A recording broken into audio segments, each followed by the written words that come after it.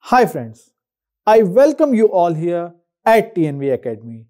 In this session, we are going to talk the clause 6.3, Plan the Service Management System of an International Standard ISO IEC 20000-1 2018, Information Technology Service Management. In this session, we shall cover all the requirements of clause 6.3.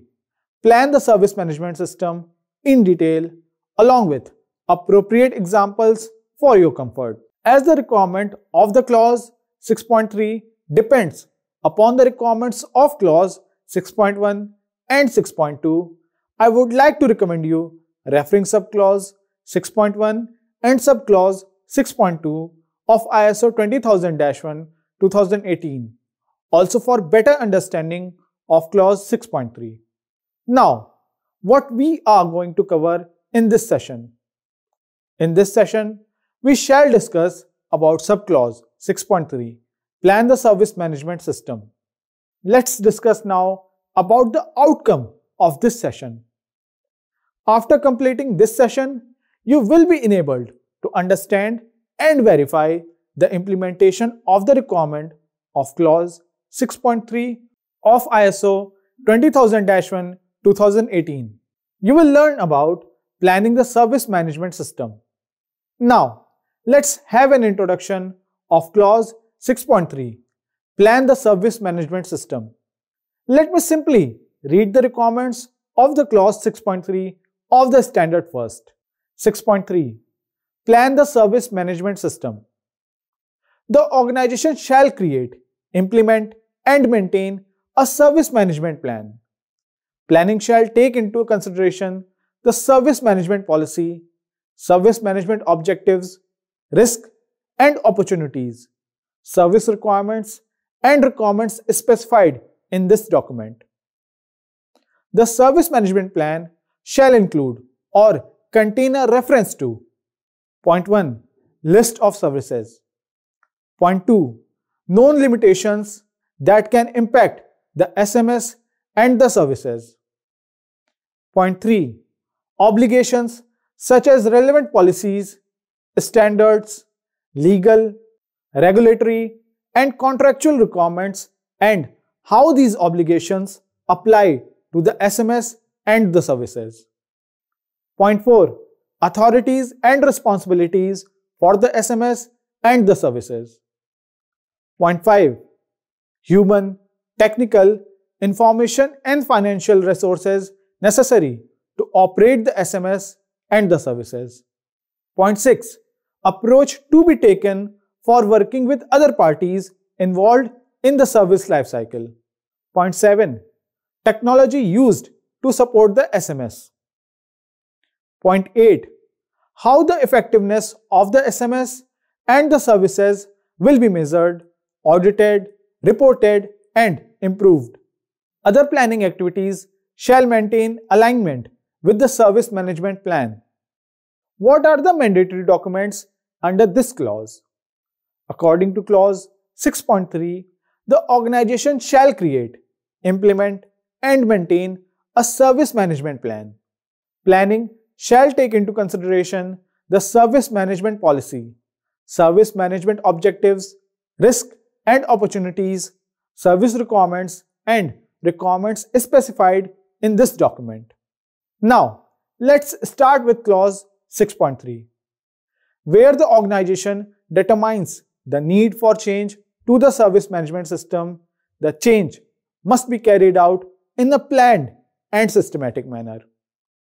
The organization must consider the purpose of the change and any of its potential consequences, integrity of the service management system, availability of resources, allocation or reallocation of responsibilities and authorities.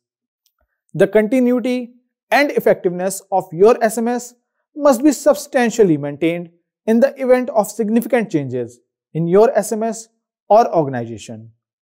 For example, management, ownership, relocation, technology, product, the shift in customer base, etc.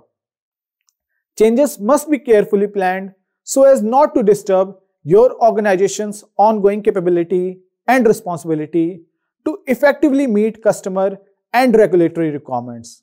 In such instances, change control would require: Point 1. Careful planning of nature and timeline for the changes. Point 2. Determining the impact or outcome of such changes. Point 3. Ensuring adequate resources are available to implement the change. Point 4. Top management authorization. Point 5. Change deployment and follow-up. Next, review of the SMS by top management after changes are affected. The ISO 20000-1 requirements provide a strong basis for a management system for business that supports the strategic direction of the organization.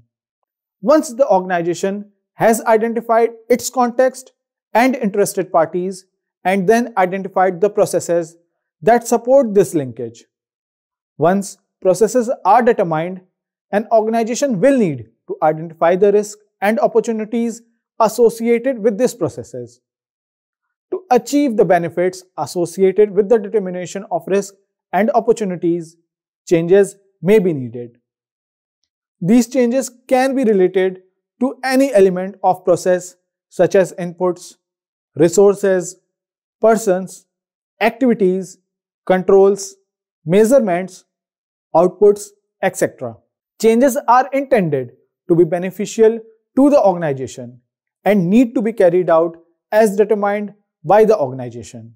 In addition, consideration of newly introduced risk and opportunities needs to be taken into account.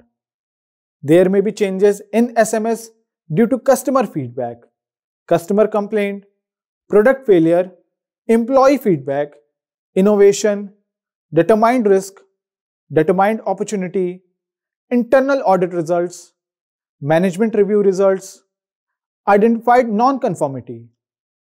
The changes may occur in, for example, processes, documented information, tooling, equipment, employee training, supplier selection, supplier management, and others. To achieve the benefits associated with changes, the organization should consider all types of changes that may need to occur. The successful management and control of these changes have become a core requirement within the organization's SMS. Some changes need to be carefully managed, while others can be safely ignored. To determine the priority, the organization should consider a methodology that allows them to take into account. Point 1. Consequences of the change.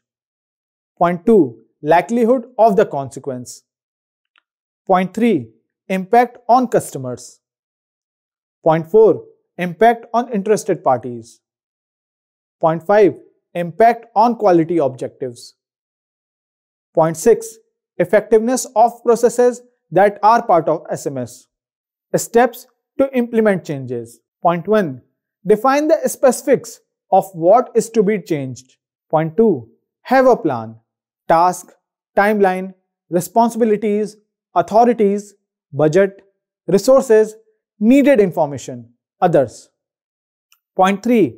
Engage other people as appropriate in the change process. Point 4. Develop a communication plan. Appropriate people within the organization. Customers, suppliers, interested parties, etc. may need to be informed. Point 5. Use a cross-functional team, review the plan to provide feedback related to the plan and associated risk. Point 7. Train people. Point 8. Measure the effectiveness. Prior to making a change, the organization should consider unintended consequences. After making a change, the organization should monitor the change to determine its effectiveness and to identify any additional problems that might be created. Records of some changes may be needed as part of the service management system. Now, coming to the important aspect of the standard, that is, practice writing non-conformity under this clause.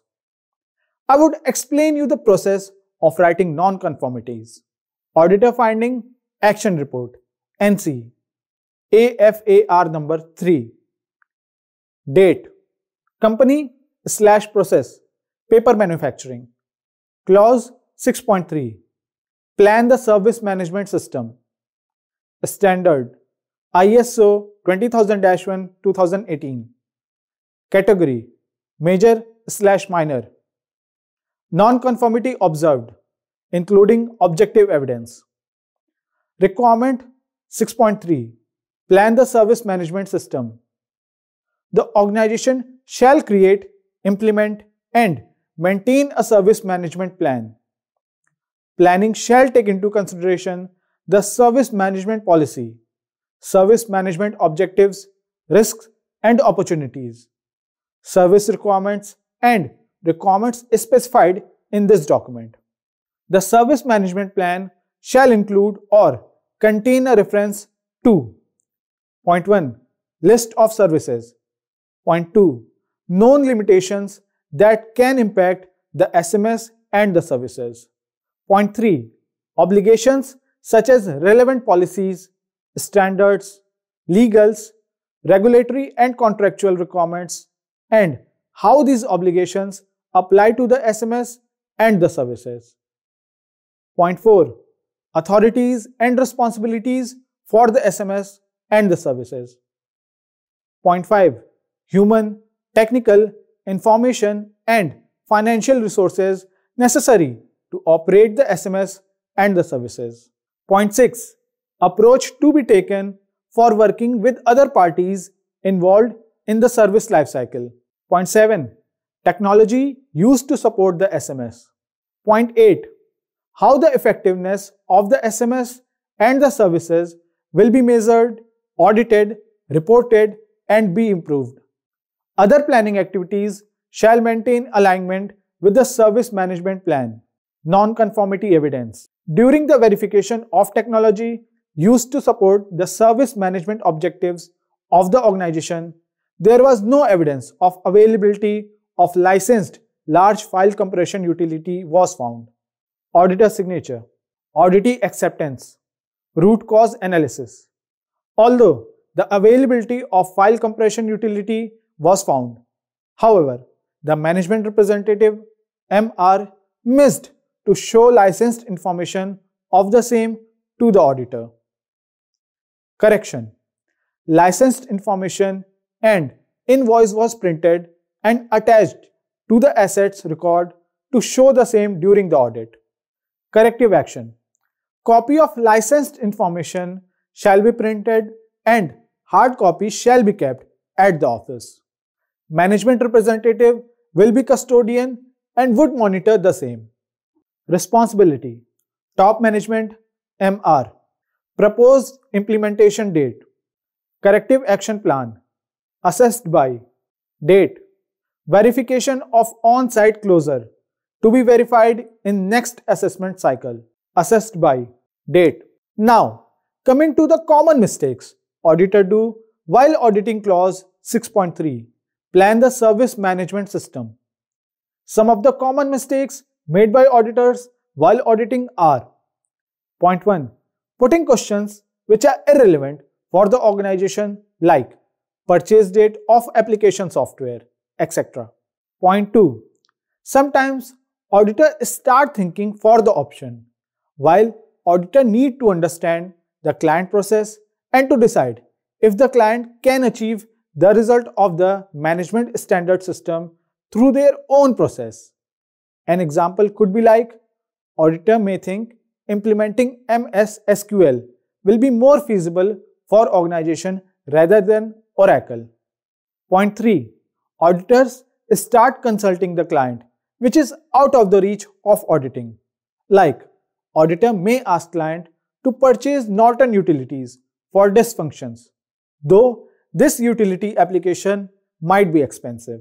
Some other common mistakes are like, auditors report findings but don't provide evidence. Auditors believe the paperwork and ignore the facts. Auditors feel obliged to find errors. Auditors allow cost cutting to staff the audit. It is highly recommended that being an auditor, you should avoid these common mistakes while doing ISO audits to make it successfully implemented. Dear friends, we have now come to the conclusion of this training session. See you soon with an exciting new topic. Till then, goodbye.